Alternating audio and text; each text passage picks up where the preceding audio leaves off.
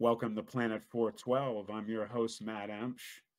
This is the land of the weird, the strange, the paranormal, cryptids creeping around. We have a very special guest today from across the pond. Paul Sinclair is joining us today. He really does not need any introduction. The man, is well known from coast to coast, the four corners of the world. And I just wanted to welcome Paul. Thank you for being here tonight, sir. It's a pleasure, Matt. Yeah, absolutely. And I'm not sure anybody's going to top the Youngstown Dogman story, but we shall have a go tonight at sharing a few of my own encounters with the weird and the strange. So thank you. Absolutely. It's an honor for me to have you on. For anyone that doesn't know, we did a Thanksgiving Day interview that was really, just phenomenal. I got to know you and Les very well, and I'm proud to call you guys friends. And this is a great opportunity. I greatly appreciate it. You have written, I believe, 5 books. Could you go over them for us, please? Yeah, I never thought I would write a book at all, Matt. Worked with my hands all my life as a joiner, knocking nails in wood. Didn't retire as such because I'm 61 now, so it's still not retirement age, but I packed in that kind of work 48. Not made loads of money. I'm not going to great detail about it, but enough to survive. So I devote the full time to the research of the unexplained. Wrote the first book. I don't have a copy of it here, but Truth Proof, number 1.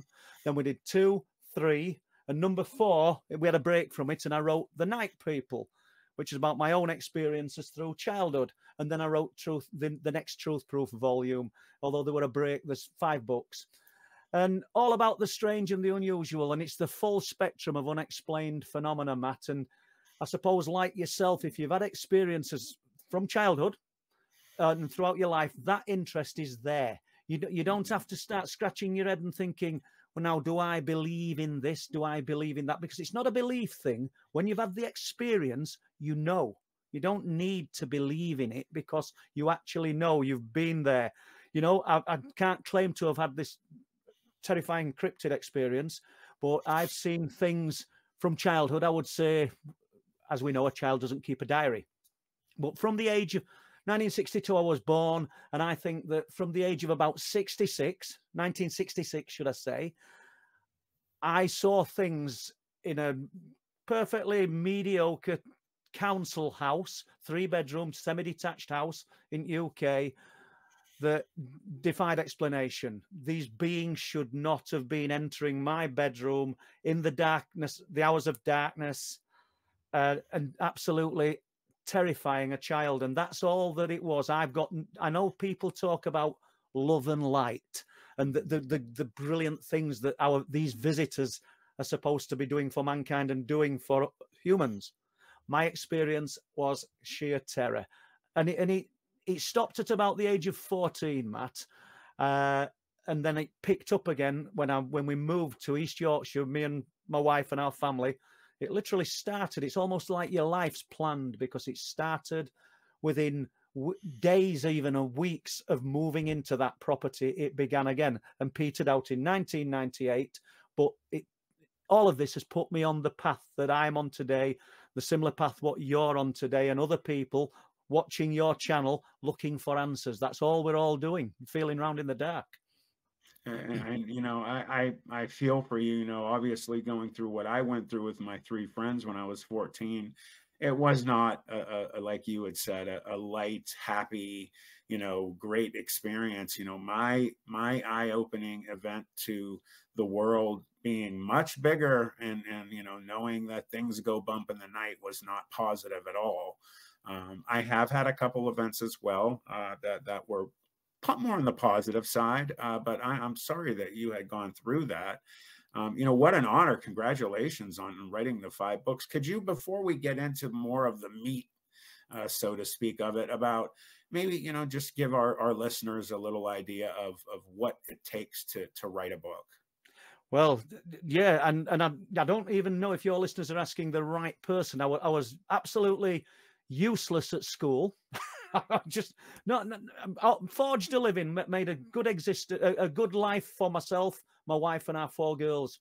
No problem there. So it makes you wonder, when you go to school, if everything you're taught in school, half of it's probably no use to you. So my spelling and my grammar, very poor. The books have all been edited, but it's all come out of my head. What does it take to write the books? All these books are collections of first-hand accounts. Somebody comes to me, tells me they've had an experience. First of all, I want to speak to them. I don't just want an email and then me with 500 words and me bolster that up into 2,500 words for a book. It's just fodder. I want to meet the people face to face. As you know, we've done the documentary Wolflands, and so it's part of the book, because some of the accounts in Wolflands are in the book. Phenomenal. I'm glad you enjoyed it, but what we did, Les included, some of those witnesses we actually met at ground zero, should we say, and went into the forest and spent nights in the forest, not just filming them, but getting to know these people, getting to know the sincerity of who and what they were about. They'd had their experiences, and I could see, well, I'll be honest with you, 100% straight up that Steve, I know you asked about the books, but I'll just go here for a moment. Steve, who was in Broxer Forest when this creature appeared and watched them all night, contacted me after your interview. And how much he felt for you and how much he said it made him feel better, not because you'd suffered mentally and emotionally after seeing it, but he has. And it just made him feel better knowing other people were out there, you know, because when he first started talking about this, he'd shared it with no one apart from Jimmy, who was with him on the night. And if you want, I'll run through this account. Of course, please. So there's 3 witnesses, and we'll call witness number 3 never went on camera. He didn't want to. That's fine. But Steve contacted me doing what everyone does, myself included, whilst looking for answers in books, on the internet, speaking to people. And he contacted me to say that him and 2 friends had seen something that looked like it had stepped from a horror movie in a forest called Broxer Forest in North Yorkshire, which would be about 25 miles away from where I'm sat now. It's the North Yorkshire Moors National Park. So there's forest, moorland, farms interspersed in between. There's 525 square miles of not totally barren land, but very, very desolate area. Jimmy, who's his friend who's in the film in Wolflands, he's the guy that finds the locations. They're not interested in the unexplained at all. They go, they take the fishing tackle, they'll take a few beers, food, and it's just 3 guys, and they're on a weekend adventure because they work hard all week. Jimmy looks on Google Earth and finds this very, very remote place on the edge of Broxer Forest. Incidentally, Matt, even the name's fabulous because the Broxer in folklore is a shape-shifting demon. They're in a forest called Broxer, which I find fascinating. So they arrive late. They've travelled from a place called Rotherham, which is approximately 120 to 130 miles away. And they arrive on the edge of the forest quite late, park their vehicle. Don't know what they're in for. They've only seen it on a map, and they know that the River Derwent runs in the bottom of this ravine. The ravine is 700 foot deep. And when I say 7, I don't mean it's 7 and it's actually only 3. It's 700 foot deep, very steep, but they don't need ropes. But in places, they're going down on the bottoms, on the backsides. Full of pines, all mature pine trees and spruce trees. It doesn't look unlike the forests in America. It's a remote place and an old bit of woodland because the logging companies cannot get in because of the steepness of the ravine. Interesting. It becomes interesting because witness number 3, when they get down into the ravine, Steve and Jimmy say it's just starting to get dark, but it's quite seasoned. They set the tarps up and everything else and the hammocks and get a fire going. But witness number 3 says, I don't like it. We've got to go. We're being watched. So they're looking at each other and thinking, what's the matter with him? He never, ever talks like this. You see, they'd come for a weekend kind of jolly, you know, they're not there for the unexplained. So we can't leave now. It's just took us ages to get down into this ravine, and in some places on us backsides, we're not going to get back up in the dark. We're staying. We've got to go. We're being watched. Something's watching us. So this continues. Darkness has fallen. They sat round the fire. they're quite agitated because, or uneasy for their friend because he's acting out of character. I don't know, amount of time passes, and I think it's just before midnight. I think they said about quarter to 12, quarter past 12. They haven't looked at the watch. They think that's what it is. And witness number 3 says, look. And in the distance, and I took a surveyor's tape in weeks later in the daylight with a friend, because we know where they were camped. There's still the fire remnants there, and we know where it showed up. It was actually 42 feet away from them. Oh in the gosh. distance. Yeah, in the distance, a huge pair of amber eyes lit up. Self-illuminating eyes. Does any comparisons here, Matt? You know? Yeah, the hairs just stood up on my neck.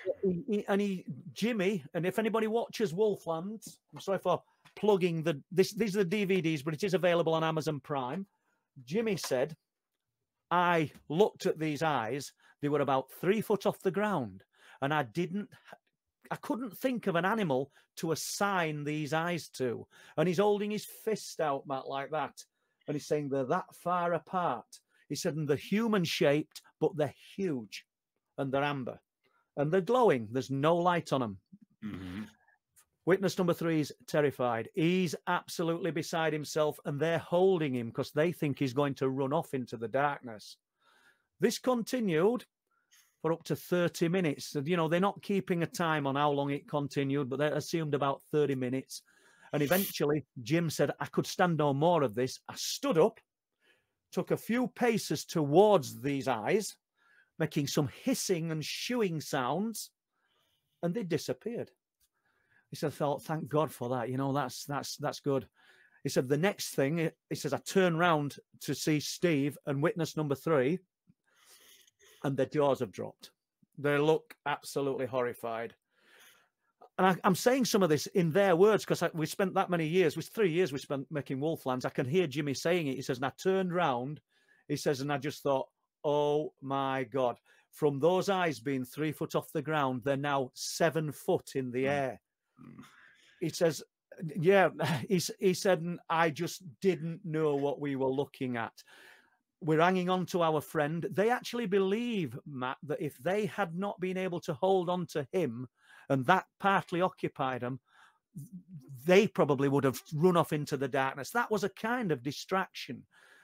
There was not a full moon, but there was enough backlight to light this thing up. And Steve said you couldn't have fitted like 2 or 3 men inside the bulk of this thing. Mm-hmm. He said we could see deltoids, huge traps, the arms. They didn't see the legs because there's undergrowth there.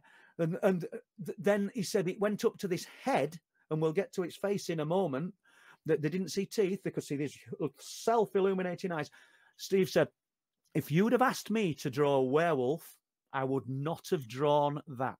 He said its ears looked ridiculous. He said they were far too big, stuck upright, with tufts of fur on the ends of them. Mm-hmm. And I went, I'll jump to the description in a moment, but when I went back with the surveyor's tape, we'd got a rough idea of its height. It was 87 inches to where they estimated its eyes were on the tree. So then we've got the forehead and the ears. So he said, I've just lost my own thread there by doing that. Yeah, he said, we thought it was growling at us. Even from that distance, we could hear it. Then after a while, because all it did was stand, he said it were almost like in an American footballer's stance, as though it were just going to blast forward. And he said, after a while, we realized it was its breathing. It was so powerful and guttural. It was actually its breathing. And then every so often, they said it turned to the right. And when it turned to the right, they saw its muzzle. And this is another reason why Steve said, if you would have asked me to draw a werewolf or a dogman, and it's strange because Jimmy used the word dogman. We said, well, what did you see? And Jimmy said, we saw a dog man. And Steve said, we saw a werewolf. But he said its muzzle, it was ridiculously long. It just looked far too long for what I expected if I'd have ever seen anything like this. And so basically there's a little bit of a time anomaly as well, that none of them seem to know what happened because they know it watched them all night. even though Jimmy has no recollection of what happened through the night after the first hour or so. That could just be the fear that's overtaken them. Steve said, in the end, I dare not even look at this thing. I dare not even look. He says, even in my peripheral, I could see the glow. Yeah. He said, but I dare not look at it because I wanted it to be over. And he literally meant he wanted to die. He wanted it, he said, just to finish with this fear that's been put upon me. Daytime comes and it's gone. Witness number 3, who's gone through this night of absolute terror, and we think it, well, he's perceived it before. And I need to draw back a bit in a moment, and I will do, because there's something else. When they pack their gear up hastily, witness number 3 is saying, and they call, we've got Jimmy and we've got Steve. I'll not say his surname, but he said his surname, but I'll say Steve. He said, it's not gone yet, Jimmy. It's still here. It's still watching us. And then he said Andy's surname. He says, and you, Steve. So because I don't want to say the guy's surname. It's and you, Steve. He says, it's still here. He said, and as we were walking out, he's saying, it's still here. It's still watching us. He said, Jim said, and then we got a certain distance. He said, we're all right now. It's gone now. So this guy, somehow it was interacting with this witness number 3. And another reason why, and I said I would draw back and just catch myself because I'd missed a section out, during the process of these guys watching this monster, because essentially that's what they were watching, he turns to Jim and he goes, it don't want, this is broad Yorkshire, Matt, you know, how they would talk. It means it doesn't want you. He said, it don't want the ear, Jimmy. It don't want the ear. It wants the to go, meaning you. It wants you to go. And then he looked at Steve and he said his surname, but he said, and you, Steve, it don't want you here. It don't want the ear. It wants you to go. So from that, I'm taking on board that this thing was somehow communicating with witness number 3. They'd not picked up on it until we started talking. Like I said, Les has been in Forest with us. We've been in on many occasions, to be honest with you, with other witnesses as well, who've seen things of a similar nature, and uncannily, Matt, in and around the same forests. It's whatever this thing is. I don't believe it's resident to the forest. You know, as in, is it real when it's here? I do think there's some reality to it, and I do think that it potentially could really do some serious harm to somebody, even fatally. Yes. But I think it's from some other kind of realm. It's from some other sphere of existence. You know, in your side of the world, I'm not, and I think we're on the same page with it anyway, Matt. But your side of the world, I see the potential for some researchers to think that things have evaded detection, and there's huge forests where they could hide and reside. But not in UK. We don't have the sort of luxury of monstrous forests and vast expanses of mountains, and you know, so I don't, it's not here. It's a creature that's just coming from some other realm, without a doubt. So that's the Broxer werewolf story. That's, you know, I can't tell you, you know, I don't know if you've noticed, I keep wiping on my face. I've started sweating a few times because first of all, obviously I've heard a lot of similarities to what I saw and my 3 friends. I have been very, you know, forthright and very out about my belief of what we saw was not natural. That, you know, I am a firm believer that there is a veil that is in front of all of us, and some of these creatures are able to like the priest I sought help from, bleed in between our worlds. They come from elsewhere, and you know, I do know quite a bit of, you know, things that have gone on in your, I always say, neck of the woods. It's so supernaturally charged over there, and you have so many open flat lands, and yeah, there not many places like you think of, like in Oregon and in the Northwest of all of those forests where like Sasquatch or Sabe can hide. And yeah, no, these things are able to cross, you know, those doors that we can't see. And I believe it. And that sure sounds quite a bit like what I had seen, you know, when you said the size of, you know, about 3 men width-wise, that's basically the size of the thing that I had seen. Absolutely. And I mean, I'll go into another account for you in a moment, but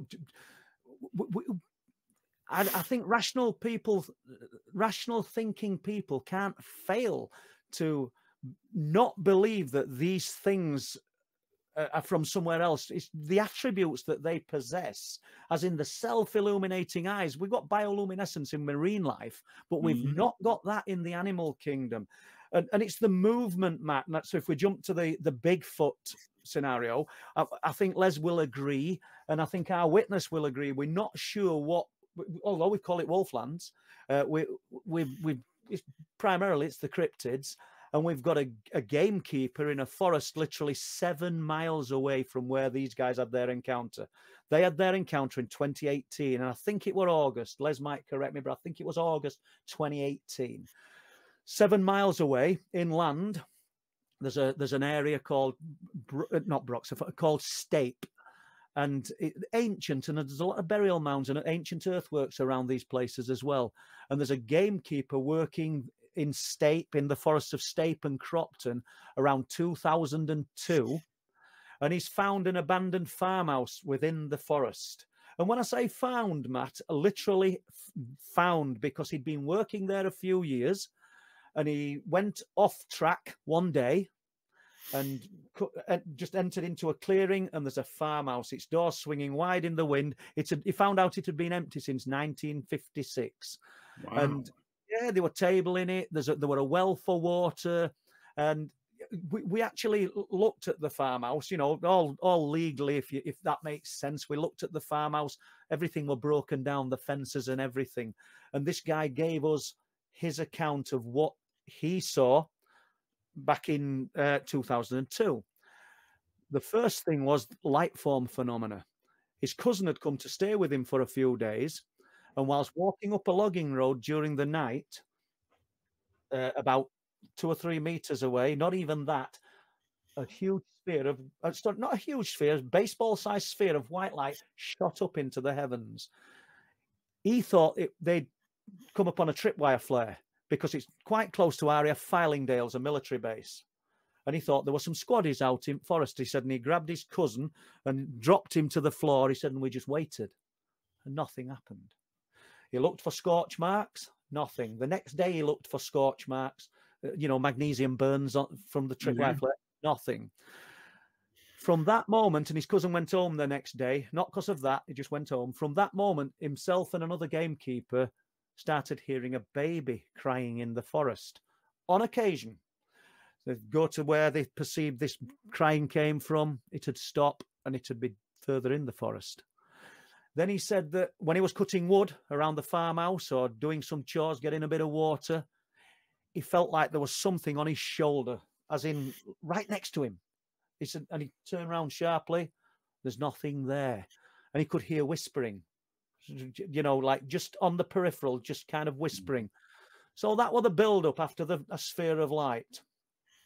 So the farmhouse, he described it as having a door at the back that was barricaded, a door at the front that had a bolt on it, and a little fire in a small living room. And he lit the fire this particular night, got into his sleeping bag after having some food, sleeping on the floor, this guy, feet to the fire. Early hours of the morning, he wakes up.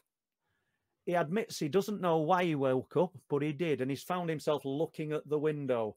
We're in the middle of, he's got a clearing. About 40 foot in front are pine trees, and either side was pine trees back in the day. It's been clear felled now. Back in the day, that's what it was like. So he's in like this oblong clearing. But there's no properties around for miles and miles. There's nothing but forest. And he just laid there looking at the window, and very slowly, this huge figure came to the window. Taller than the window, so it's looking down. He said, and from where I am, the embers of the fire were just glowing. He thought he was in the shadow. Didn't see no glowing eyes, saw no teeth. He just, no ears. He just saw this monstrous head that was, if there were ears, they were higher than the window anyway. He saw this monstrous head on even bigger shoulders. And I said to him, I said, do you think it could have got through the door easily? He said it was so big, it could have come through the wall if it had wanted. That's how big it was. He said it was just monstrous. So he had an uncomfortable night. I mean, anybody watching Wolflands will realize when they listen to this man talk, he's a real imposing guy. and a real genuine kind of guy as well. Really, he's articulate and speaks about his experience kind of with accuracy. I think it never wavered his story over years. Really good. He said, so the next day or a few days later, because the baby crying in the forest, strange things were still happening, he decided he was going to get what he called the drop on it. And I don't mean he was going to attack it or anything. No, he's not got that in his mind. He said, but after this unnerving experience with it looking in the window, he said it stayed there for about 5 to 10 minutes and then just left. He said, I went to the edge of these trees, which would have been, I don't know, 30 to 40 feet away. He says, and the pines are coming down.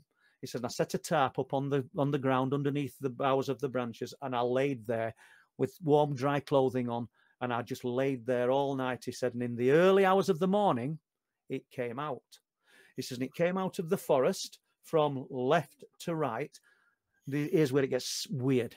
Here's why these things aren't. Here's why you're on the same page as me. These things are more than flesh and blood. He said, and it walked down the farm building. He says, and its head was just above the gutter. And we don't mean the second floor, but the first floor. There's like the house, and then it drops down to barns. Mm-hmm. And its head just above the gutter. So we know it was well over 7 foot tall. And it goes along. He says, but it didn't walk. He said, I never saw its legs move. It just arrived. He said, it was like taking a torch beam down the building. And this thing just was so fluid and smooth. He said, and it went to the window and it looked in.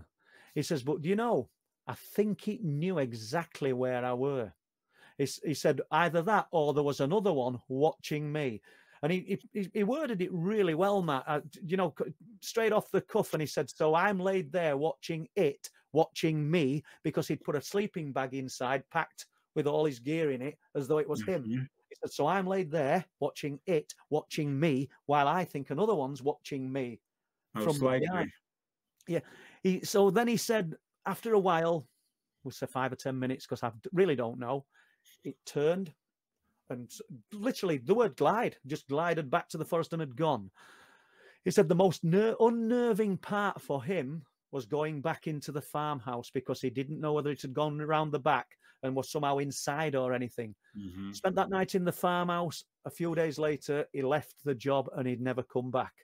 And he's intrigued. This guy's got the mindset of he wants to know what it is. Just like Jimmy and Steve, the guys in Broxer, he wants to know what it is exactly that interacted. Whether we ever will or not, I don't know. I noted when you spoke on the Truth Proof channel that you'd had this strange dream and a message in the dream. Yes. And I wouldn't want to alter your mindset, but it's a terrifying thing to have such a dream, Matt, after seeing something like that, potentially thinking, will I see this again one day? Yes, absolutely. So there's 2 accounts from Wolflands, and when we got out of the forest that morning from Broxer, myself, Les, a guy called Chris Wright came with us. He's been integral part of making the film all the way through. He's been in on all the little expeditions into the forest, and he knows the area better than we do anyway. But Steve literally broke down crying. His arm, he says, like, I feel like I've conquered something. He says, before coming in, he says, weeks before, I thought, am I going to do this? Shall I do this? Shall I do it? He says, days before, I'm thinking the anxiety. Then the night before, I'm thinking, I'm going to back out. I can't do it. He said, but I've done it. And, I'm not sure if Les came in with me on this occasion. When we see Les, when he comes on screen, I'll ask him. But I went in again with a friend of mine who was a police officer. And he's kept all this. He doesn't mix his interest in the unexplained with his job or his friends within the job. So I don't use his name, but he came in. We made sure that Jimmy and Steve knew he was a police officer. Nobody's getting tricked. But I had said to this guy, I said, will you interview them? Not grill them, but interview them as though you kind of, when you get them to tell you the story and see whether you can pull any inconsistencies out.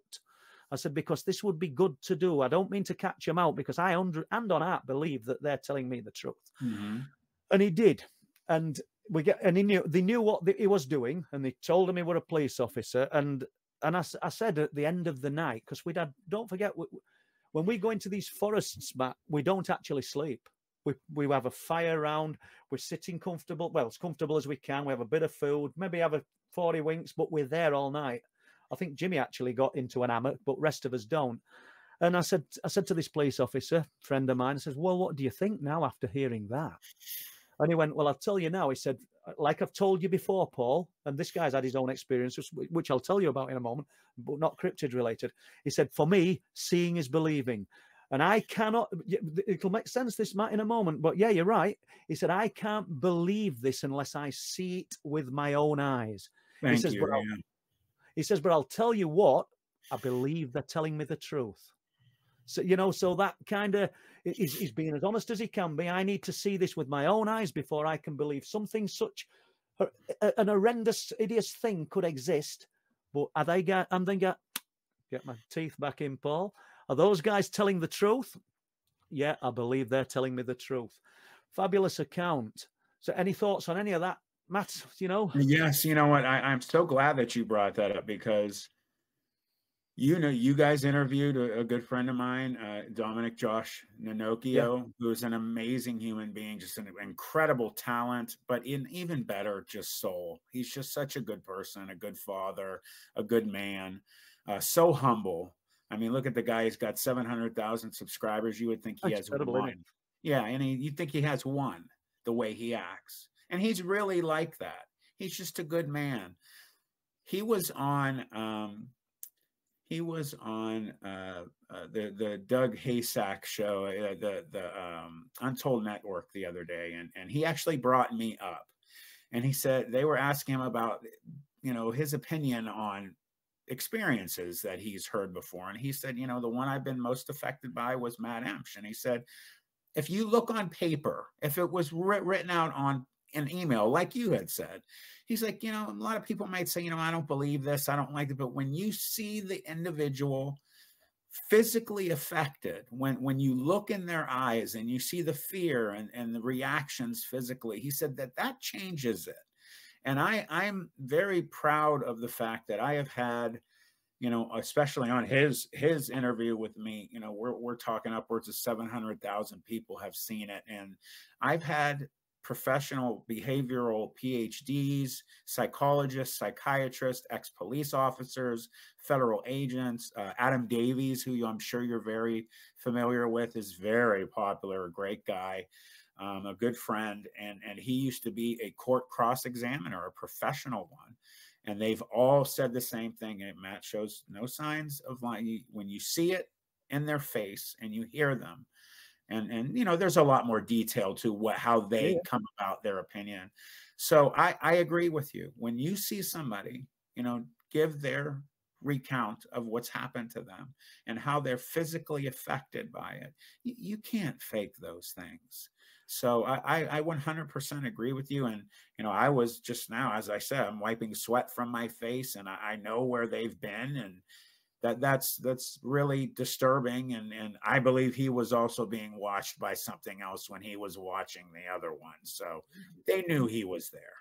It's strange how these things can put a feeling onto someone, their influence. But don't you think, Matt, that the thread or certain parts of the unexplained, the intelligence that is the unexplained phenomena, let's just separate it from the cryptid for a moment. Certain parts of that exotic science that's been employed are running through all parts of the unexplained phenomena.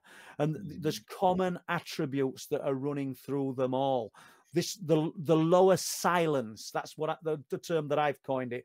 People say the Oz factor, but the lower silence, a UFO sighting, people talk about everything going quiet, everything. Can't hear the insects, can't hear traffic anymore. That during the UFO sighting, during the alien type experience, during the cryptid type experience, it's the same science that's being employed to create that effect. I'm not saying that it's a godhead. I'm not saying that it's one intelligence. For all I'm no, though, it might be, but I'm not saying that's what it is.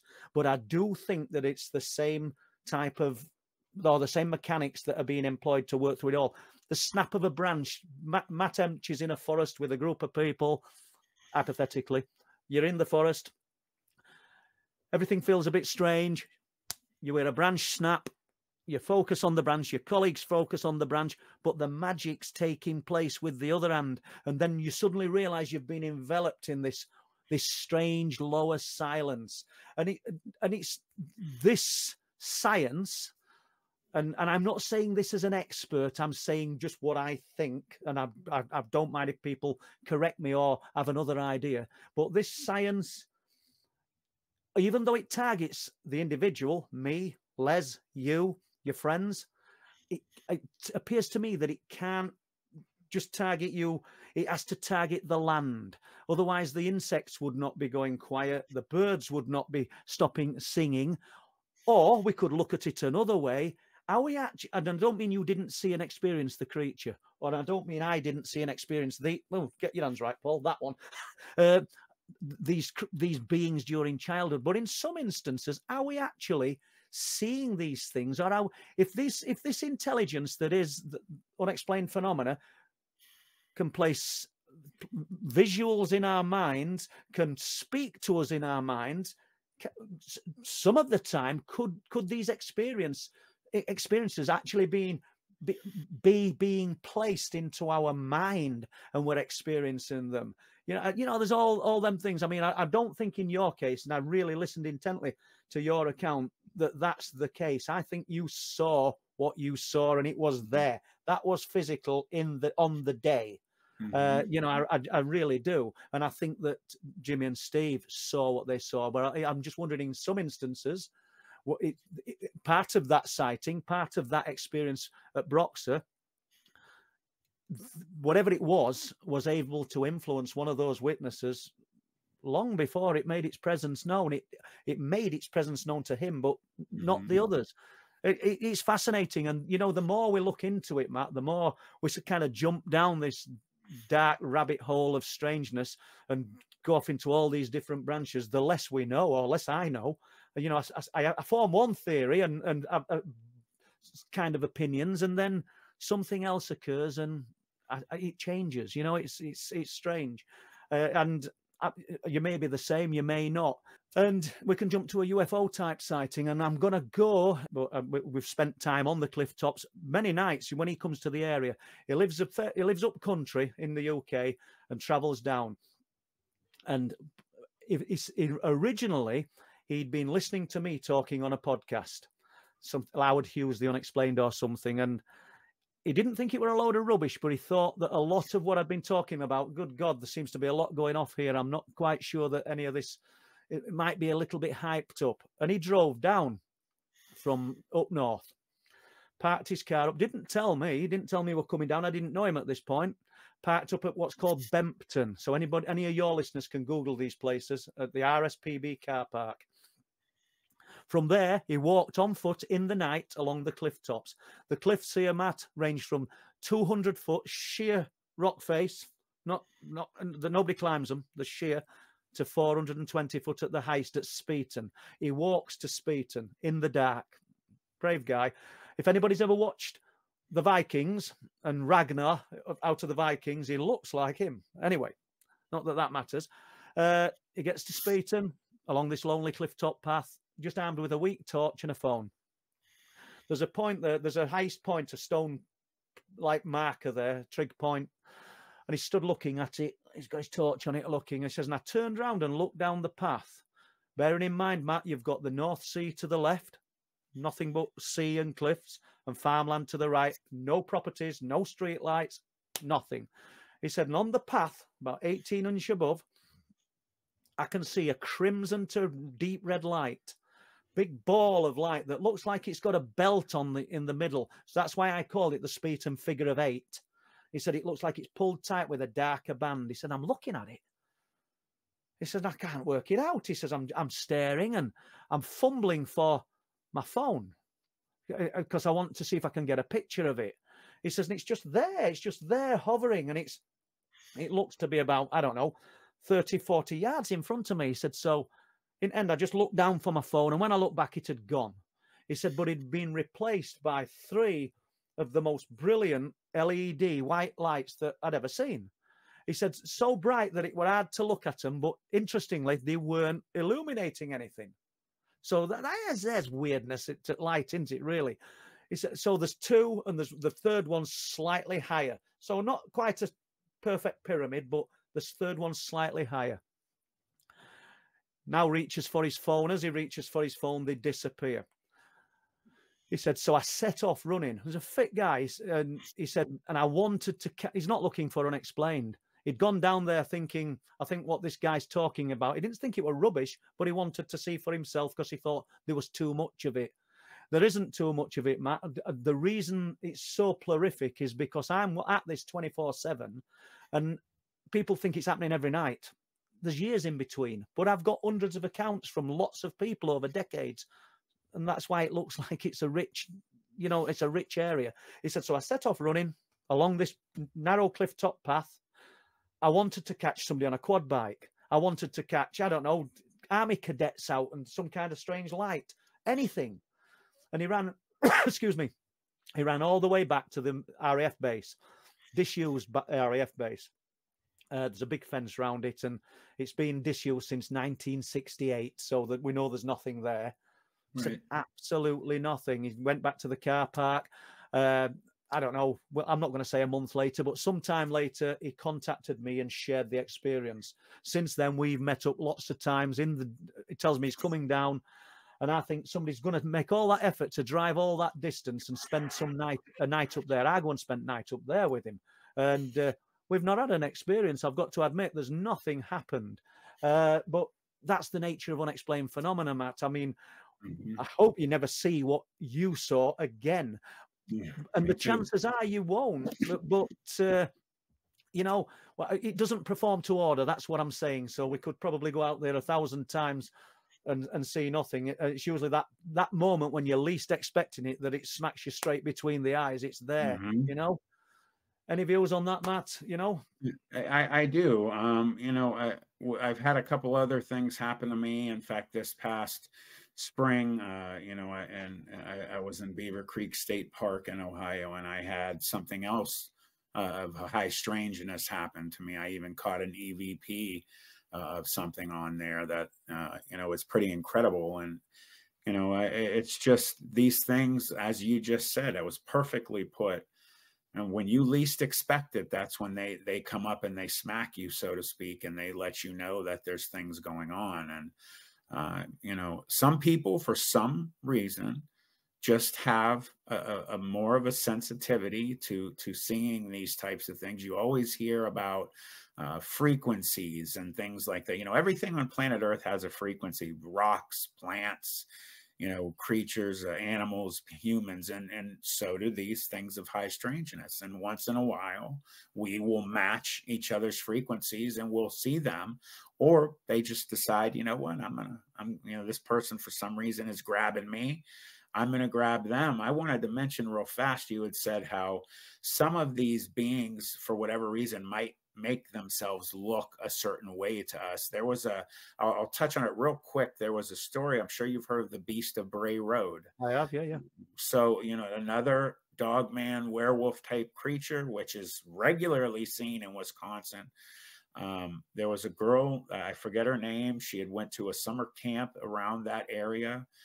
Witnessed a dog man across the way one night, and she watched it for a while. The next night, she went out by herself, which I didn't think was very smart, to the same area, and she was looking for it, and she came upon a big ball of red light in the same exact area she had witnessed this Beast of Bray Road, and it was moving, almost, she said, with intent. And she stepped on a branch, snapped the branch, and she said it stopped and turned to face her. And it makes you think, and then it went away. She couldn't follow it anymore. It just kind of dissipated. And it makes you think, is that what its real form is, and then it's Yeah. able to make us see that so that we don't go after it. It puts the fear of God in us by seeing something else. So just another level of, what are we seeing? What is going on here? Do you know, Matt? I think it's great that you obviously you're not. It's not open mindedness. We touched on that before. You don't have to believe. You've had the No. experience, but I think it's great that you're open enough. And myself, I know I am to try and not to try and mix, but not to omit the red ball of light from the cryptid sighting. Right. If it's happened, we must include it. Not unlike some researchers, not just in the US, but in the UK as well, that are looking for something that's some unidentified ape or creature that's just gone under the radar, should we say? Because 2019 November, and we're limited for time here, Matt. Mm-hmm. Oh, and just one more thing, Matt, because it's obvious that you've got so much more to share besides your own dogman encounter Yes. or experience. We'd love you to come onto the Truth Proof channel again at some point soon. Yeah, that would be brilliant. Thank you. So briefly then, 2019. November the 14th, 2019, I went up to the cliff tops, these cliffs, with a guy called Lee Haywood, who's in Wolflands. And Lee is really articulate, really switched on kind of guy. He wanted to try and find an explanation for the spheres of light that we document and been filming on the cliffs and out at sea. In a good way. He's not some kind of snide, criticizing guy. He's just, we got up there. Makes you wonder, certain people attract it or certain people get chance to see these things. We saw the lights, and over a period, and I'm condensing this story, over a period of 2 or 3 hours that night, these lights presented in various places over the sea. I turned round to speak to Lee because I'm, as fast as you're trying to film them, they're switching off. They switch on. They come into existence and then just go. They're not flying from anywhere. But I turned, and in the field, there's a huge sphere of light. It's absolutely huge. In Lee's analogy was that the light that was coming off it was the size of a Volkswagen Beetle. That's what that, and as I'm swinging this Sony camera around to try and film it, it's just dissipating and it's gone. Never seen anything like that up there before. However, during COVID, so this is 2019 that we saw the light. During COVID, myself and an old chap who comes up with us, Bob Brown, I contacted a farmer that I knew, and he let us go on his land, which went over to the cliffs, but tucked out of the way, so we're not bothering nobody, and just observed the sky. A guy walked up. So we're going back forward a few years now with his dog, asked us what we were doing, said we were just bird watching. We didn't want to get into it because it's not something you can just spring on somebody, is it? We're looking for UFOs. He disappeared, this guy. 45 minutes later, he's come back. It's now dark. He knows we're not looking for seabirds, the seabird colony up there. That's basically what a lot of people go for. And we told him that we were looking for these lights. I'm trying to condense this. And he said he'd lived in the area for the past, I don't know, 15, 20 years, and he'd never seen any lights over the sea or anything. He'd got windows that looked over the sea. Fine, that's all good. Just as he's leaving, Bob, who was with me, said, "Have you seen any unusual animals?" And he said, "Well, what do you mean?" He says, "Well, there's a big black cat being seen on the cliff tops. And, they're not native to the UK. So we usually feel that's a good way to broach a conversation and see how open someone is. Because I think everybody in UK now accepts that the big cats, the pumas and things are at large in remote areas." He said he'd not seen them. Bearing in mind, we saw the sphere of light on November 19 on the 14th. He said, "But seeing as I've got you guys asking me things of an unexplained nature," he says, "I am going to tell you something." He says, "I hadn't even told my wife." And he'd got a dog with him. It was a pointer dog, a gun dog. Told his dog to sit down. And he said, "This dog's very clever." He says, "And back in 2019, I dropped onto the beach at a place called Reeton. Bearing in mind, we were very close, when myself and Lee Haywood, to the next little seaside area called Speeton. So there's a difference between the names." He said, "And I walked along the beach." And he said it was a full moon. And everything's sort of bright. He said, "And the dog's very clever." He said, "And he stands in a different stance if he sees a rabbit to how he would stand if he sees a pheasant. He says, I can kind of read him. He said, I can't work out what's the matter with him. He's looking awkward, and I don't know what's the matter with him. He says, and he's looking at something up on the hill. And now the cliffs at Speeton are about 45 degrees, but they go vertical. But he's on the 45-degree plane looking up. Gets his binoculars, looks up, and he sees an animal that he believes looks like a donkey or a small pony or even a large goat on the 45-degree cliffside. Mm-hmm. He's looking at this thing. He said, and then it stood up on two legs. He said, and it's just looking. And he says, I can't see eyes. I can see a muzzle. I can see ears. He said, it's thin. He said it looked like the werewolf from Harry Potter.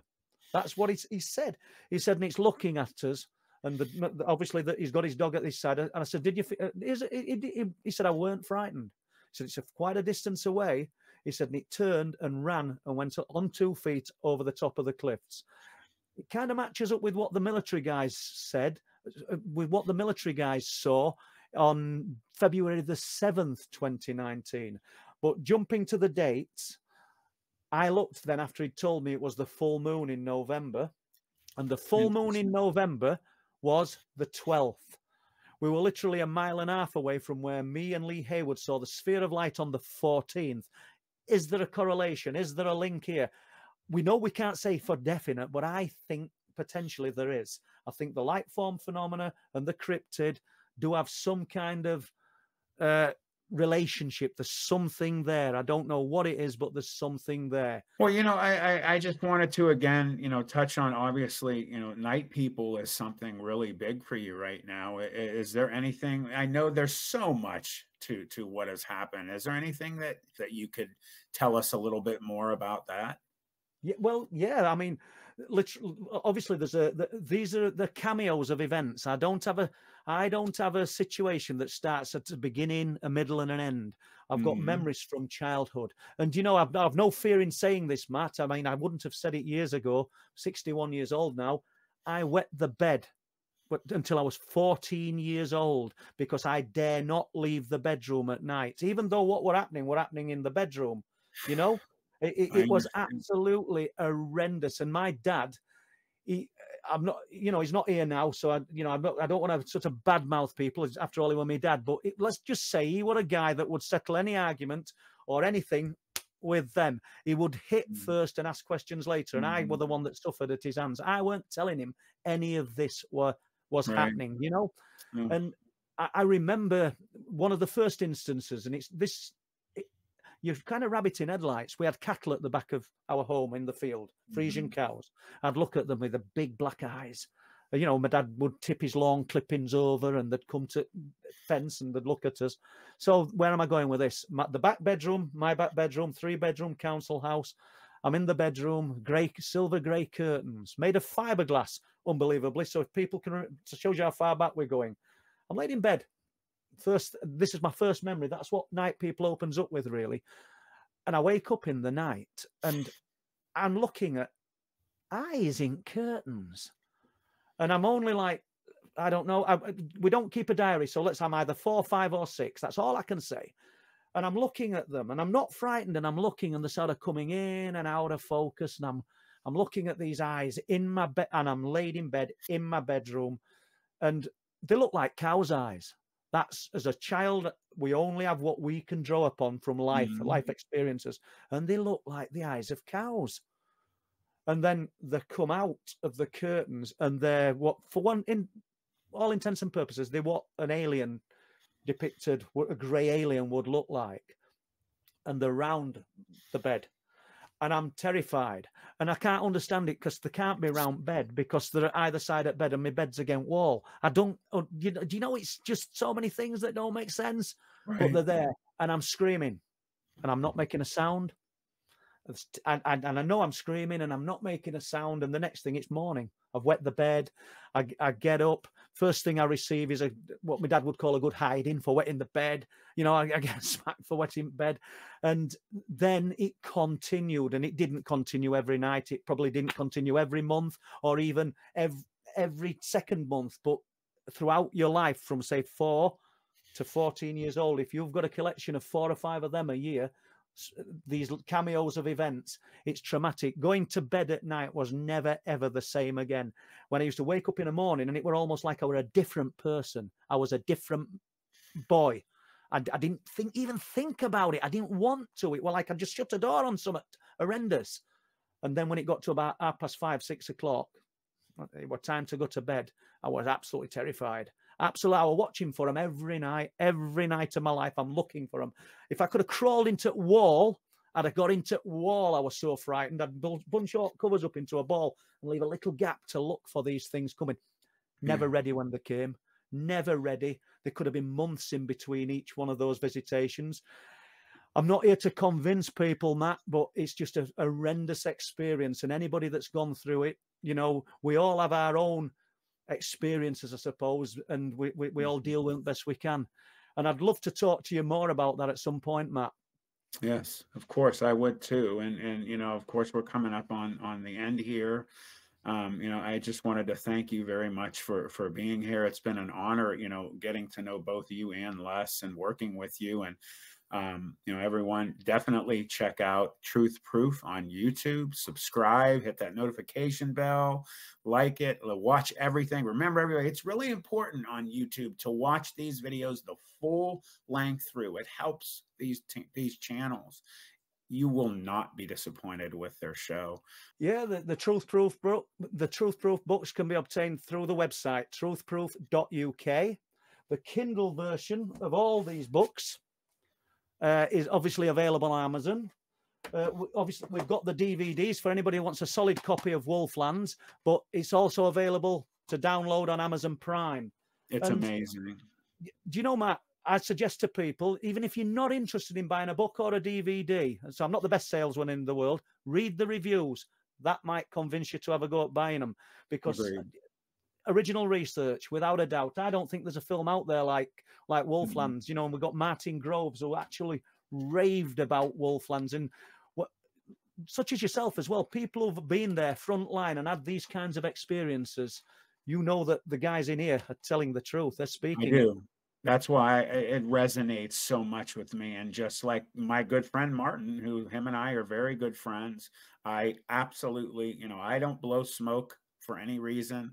It's no good to lie about something. It doesn't help anyone if it's not true. Everybody, I am telling you, Wolflands is absolutely top-notch, phenomenal. And I was on edge, of course, with what happened to me. Paul, it has been an absolute pleasure, as always. Everyone, please, on Planet 412, like, subscribe, hit that notification bell. It's always an honor to have any new, I call them 412lings out there. And check out Paul. He is absolutely top-notch. Cream of the crop, everybody. Sir, it was an absolute pleasure. Thank you for being here. You're welcome. Thank you. Thank you. Good night, everybody. Night.